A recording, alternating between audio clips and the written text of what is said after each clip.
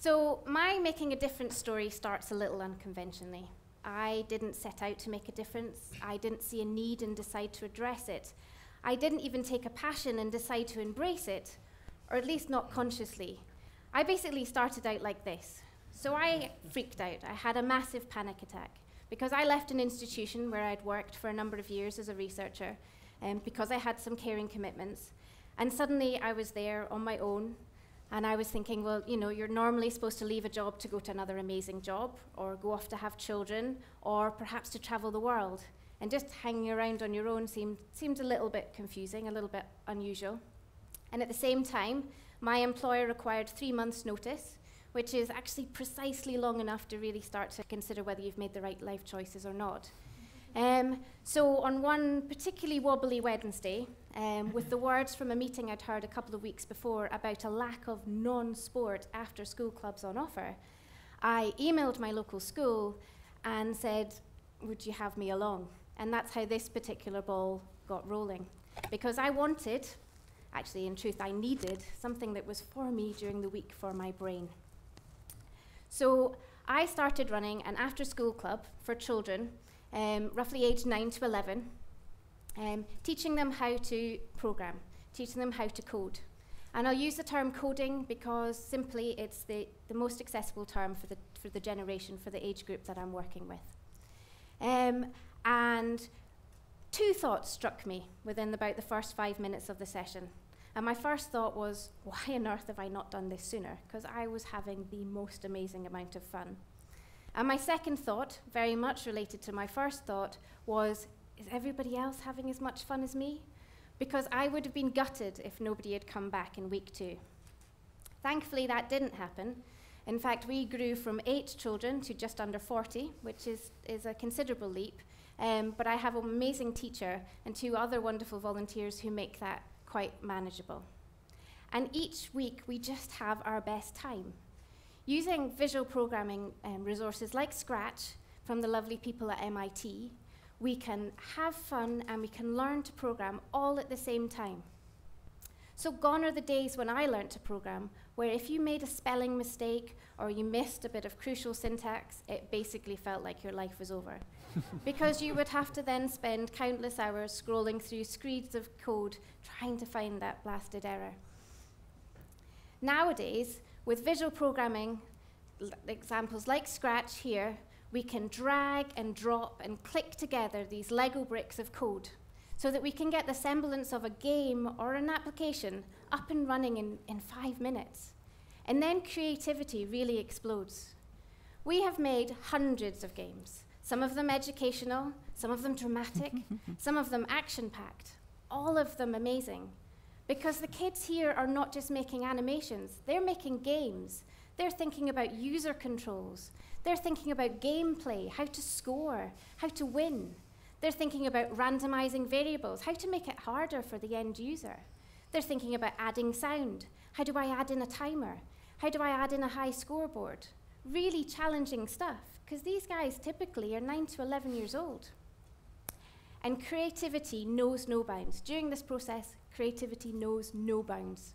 Because I can tell you, once you have seen a bowl of cheesy puffs racing a buffalo across the moon, you have pretty much seen everything. Actually, each week they surprise me. So this early grassroots teaching them how to code, thinking through the logic of their game, problem-solving the challenges along the way, has been truly transformational for our group. And I don't use that word lightly. In fact, if I was honest, I wouldn't have used that word at all if it wasn't for our lovely teacher insisting that it really is true. And I think actually it's transformed me too. The title of this talk, Coding the Future, came from those kids because they're talking about the fact that they're learning these skills and having these experiences that will shape and allow them to code their own future, which I think is fantastic. So why am I telling you what I do in my fun time? Well, because I'm passionate about coding and young people, and I'm passionate about what that offers. So for me, coding is important for 3 reasons. So the first reason is it's education for the future. We are moving away from this idea of teaching children to become computer operators, having this 2-dimensional passive experience with technology. and moving towards teaching them how to be creative digital technologists, encouraging them to create and make and design technology. And this isn't a random fad, this is absolutely essential, and definitely why we've seen curriculum changes south of the border. Because we know that these digital skills are important. So recently there was a report, it was the Digital Skills in Tomorrow's World report, and they had these somewhat 4 broad categories. And if we think about these categories, and I'm going to ask you to indulge me because I'm going to break you into these categories. So we've got 4 categories. So this small section over here, you're going to represent 2.2 million jobs in the current marketplace. And we're going to call you, and don't be offended, the digital muggles, because there is no digital skills required for your job. And in fact, as far as your job is concerned, digital skills may as well be witchcraft or wizardry. Now the next section, you guys are almost 5 times as big as these guys. You represent 10.8 million jobs. And you guys are our digital citizens. So you can confidently and purposefully buy goods and services online, you can communicate, and you can find and seek information. And my next section here, you're a little bit bigger than them, not massively. You represent about 13.6 million jobs. And you're our digital workers. So you can do everything they can do, but you can work with more complex systems. And some of you may even use some forms of coding to pull data out of a data set or work with some statistics. And our final group, you're quite small, you're not as small as the first group, but you guys are our digital makers. And this is the growing market. You guys can do things like make complex macros in an Excel spreadsheet all the way through to software development and innovation. And what this report shows us is the digital makers and the digital workers and the digital citizens combined make up over 90% of the current jobs. So over 90% already require digital skills. And we live in an environment now where the technical and technological innovation is happening on an almost daily basis. So this will continue to grow. So developing digital skills is essential for our economic growth. So my second reason is that experience is everything. So I'm a really strong believer about giving children opportunity to try anything. Because how will a child discover that they have a passion or an ability for trampolining if they've never seen or set foot on one before? Or a passion or a talent for tennis if they've never had a chance to pick up a racket and hit a ball? And it's the same with coding. So if we give people, young people, a chance to try coding and try computing, we might just ignite a passion that may have lain dormant for some time to come. But it's not just about the next tech superstar. Because for me, coding is thinking, and that's my third reason. Because what I love about going into schools and to after-school clubs and teaching kids how to code is it's so much more. The cross-curricular skills are just amazing because these kids are problem-solving and they're using logic and structure and sequencing, and they're being creative, and they're collaborating and communicating with one another, and they're planning and organizing what they want to do. They're using decomposition. They're breaking down a bigger problem into smaller, more achievable chunks. They're using generalization. They're taking the knowledge they've had from a week before and reapplying it to a new problem, and so much more.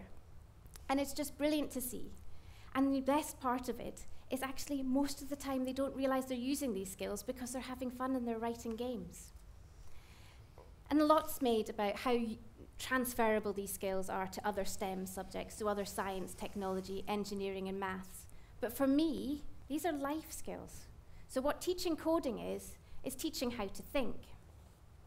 So I'm just going to tell you a quick story about one of the boys that I've come across. And his name is Jake, and he is just one of the type of people who struggles a little bit with planning and structure and decomposition and breaking down the challenge into smaller targets.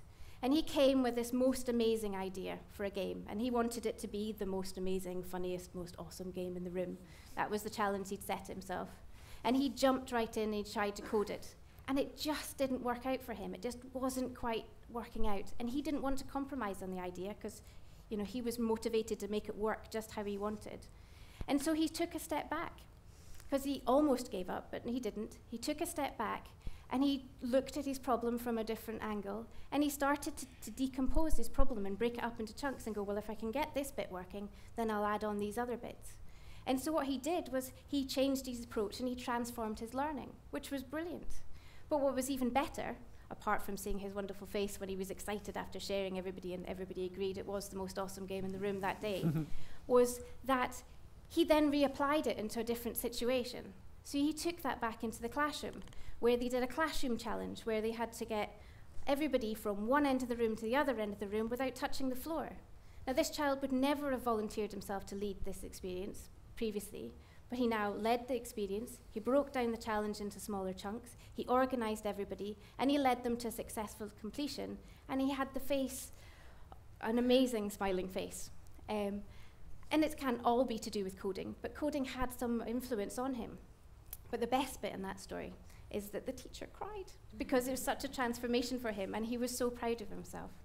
So I'm going to change tact for the latter part of this, and I'm just going to ask you to indulge me, and I'm going to ask you to trust me by closing your eyes, and I would like you to imagine a typical computer scientist. Now I would like you to imagine a computer programmer, and now I would like you to imagine a geek. Now, for some of you, that image will have had some similar traits. Others, it will have varied a bit. Now, I'd ask you to open your eyes. How many people imagine someone who looked a little bit like this? Honest? Yeah. Okay. How many people imagine someone like me? Probably a lot less.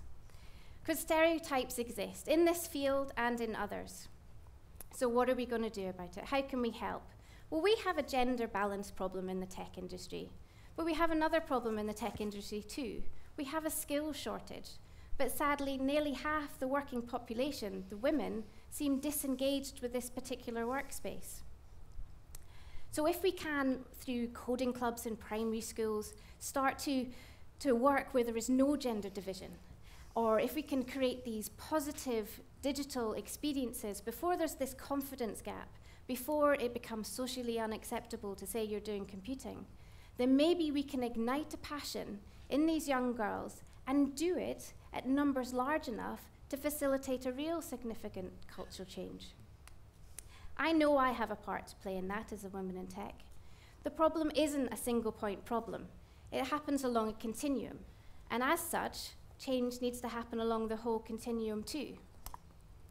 There is absolutely a place for a rock star academic or tech evangelist boldly going where no woman has gone before. But, and this is the important but, there's a place for a normal woman in tech like me too, to be seen and heard, albeit to a different audience. After all, how many 9-year-old girls would care less whether the current CEO of Google is a woman or not? Not many, because their place on the women in tech journey is too far apart. What does make a difference to that 9-year-old girl is having an opportunity to try coding, to try computing, and to be valued for her contribution. I'm not naive to the fact that when I go into schools and I talk about tech and coding, I'm a girl, hope you've noticed, hence the dress. But when I go into schools, I'm chipping away at that social norm. I'm chipping away at that socially accepted stereotype. And that's great for the girls. But you know what? That's way more important for the boys too. Because when those boys get to secondary, further, or higher education, I want it to be perfectly unremarkable for them to discover that there are girls in their class, in their teams, or indeed that they are taught by them. If we can, through adding coding clubs into schools, before there is any gender division, do that, that would be great. Because when I was an undergraduate, in a particularly techie conversation one day, the boy sat next to me, turned round and said, "You know, for a girl, you actually know some things." I still don't know quite how I should have responded to him. So in my ideal world, we are going to have computing and coding activities at primary school level, you know, early grassroots involvement, to start changing that social norm, to change the culture around tech, so that at some point in the future, it's going to be unremarkable and not even worth mentioning that there's a girl in the team. So coding can be truly transformational. There's a huge array of resources out there, freely available for anyone to join in. So no matter where you are in the world, you could have an impact and join in with this particular movement, if you want to call it. For me, coding is truly transformational. Coding allows us to create and make and do whatever we want. Our only limitation is our own imagination. So let us now, all together, code the future. Thank you.